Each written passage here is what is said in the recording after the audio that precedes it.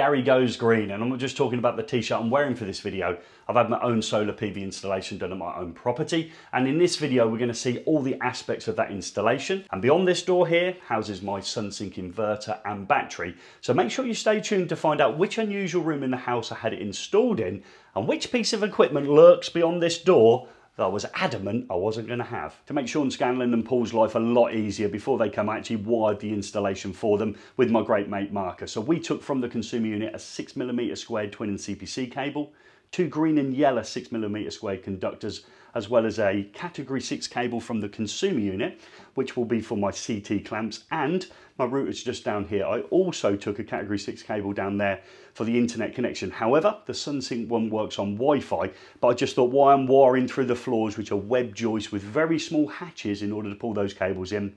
Remember the rule, the hardest cable to pull in is the one you forget.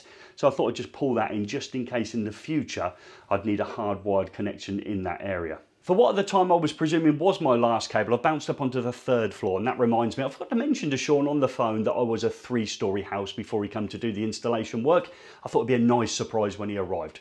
Loft hatch above me, and we decided to take our cables, which are strings, with a new form of cable. We selected the Doncaster PV Ultra cable. Now that comes in 2 and 4 core, and it also comes in 4 and 6mm. For my installation, I selected the 6mm squared 2 core version. That cable went from the roof space all the way down to my Sunsynk inverter. Thinking I'd fully wired my installation, I say goodbye to Marcus. I sit down at night knowing full well I've done all the hard work for Sean and Paul. However, a couple of days later, it dawned on me. The area in which my Sunsynk inverter and battery can be installed has no smoke detector. So there's one more cable to pull in, and this time the wife had to help me in order to get it into the location. The next thing we needed was a scaffold tower. I went off to work, and 2 scantily dressed gentlemen turned up to install this all the way up to our guttering height. Sean rang me and he said, I think I should come down and have a look at the size of this roof and work out how many panels we can have on it. This is nice. I might just need you to I'll be on the other end, shall I? We're measuring. Thank you very much. Hold the end of the tape. So how far do you want me to go along? Up to the flashing. Yeah, I'm there on the right flashing. by those wasps. Yeah, thank you. Yeah, we've Be got a careful wasp then. nest here. It might go up your shorts. Yeah, one up my shorts. So. 3. Great start at it. So we're trying to measure the size. What's the pitch of the roof? 40 degrees. Okay, that's one of your favourite numbers. You hate those flat roofs, A nice don't you? steep one. It's really good on the knees. But as we'll find out in a couple of weeks. Yeah, we're trying to find the area, aren't we? Yeah. Once we know the area, we can know the panel size. We can work out how many we can get on there. Yeah. That's it. And obviously allowing for our gaps, which we have to leave a certain amount from the ridge and obviously from the sides as well. Okay, so we'll look at the next doors one then. So the gaps that are on the left, I know we can't see the right, so they're purposely left gaps, aren't they? Yep, it's a little bit close on the top. Ideally that should be down a little bit because you've got to think about lift. Not so that's through wind, yes? From the wind, yes, okay. Which is why we bring them in slightly. It's normally between 500 and 600 mil all the way around.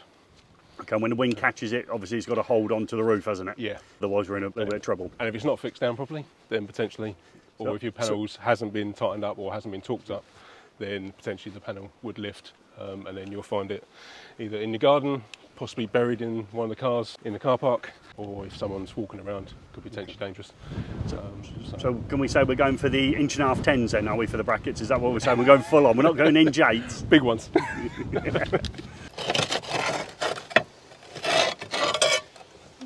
You can use that as effectively a foot position now to try and get this tape measure. We're slightly less windy now, which is handy. Yeah, as soon as you get the tape out, it likes to bend.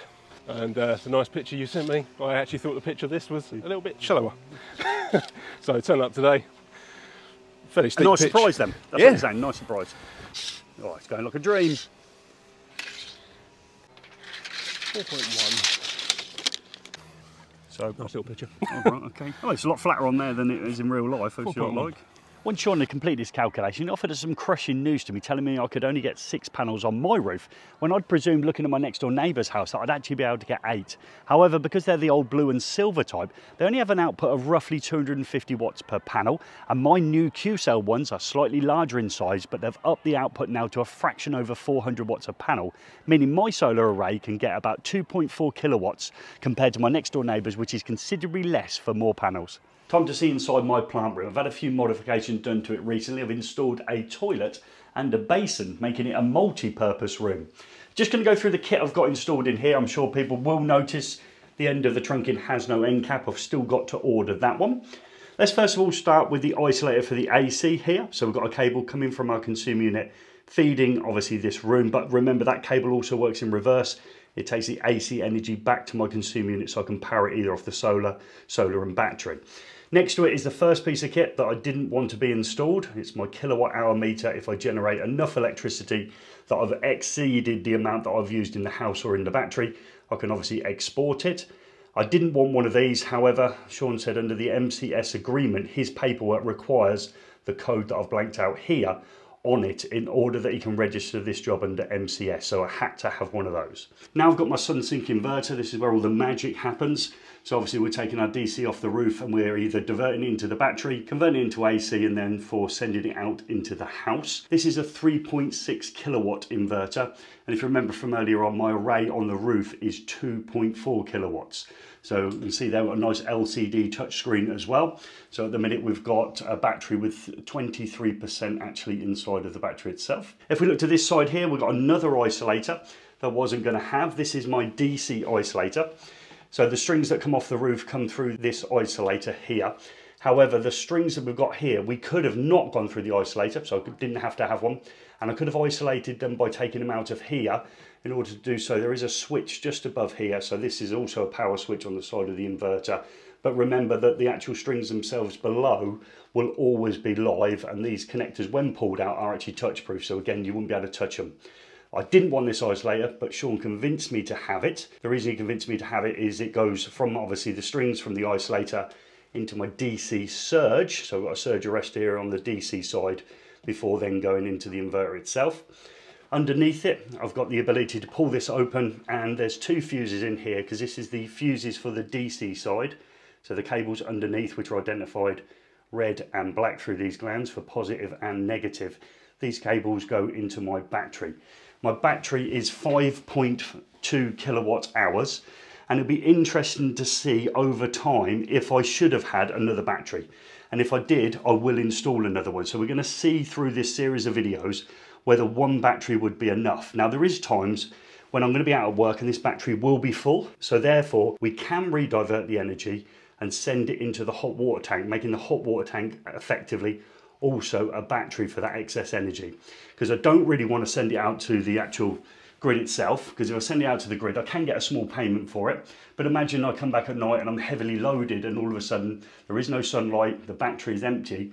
I'm obviously going to have to buy my energy in. Now if I sold it in the day, say at 10 pence, and I'm buying it in at night, say at 40 pence, that's not a wise thing to do. So I'll see if I can redivert my energy perhaps into the hot water tank and consider that second battery over here as well.